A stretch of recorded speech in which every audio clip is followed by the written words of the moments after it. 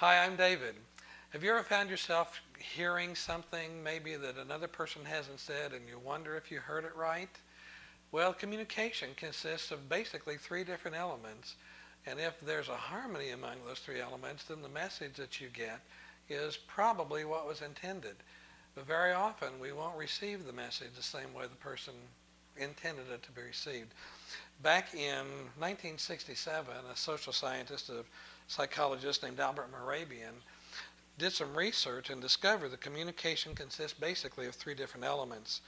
And what he said, each one of them has a percentage, it bears a weight of what is heard in communication. He says that the actual words that we use in communicating often really account for only 7% of what the other person hears. For example, I can say the words, I love you, in such a way that you really don't believe it. I love you. It's not very convincing, is it?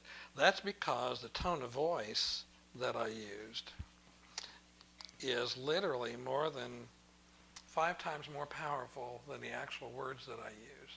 Well, that leaves a whopping 55%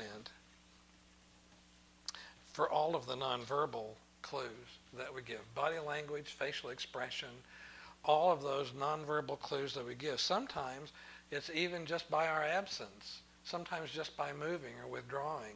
People will take meaning away from that doesn't necessarily harmonize with what was just trying to be communicated. So the kind of the moral lesson here as far as that's concerned is when you want to say something and you want to make sure that you're being heard and you're being heard effectively is to try as much as you can to harmonize all three. Well, let's take this. If I say, I love you, isn't that different than the way I said it before?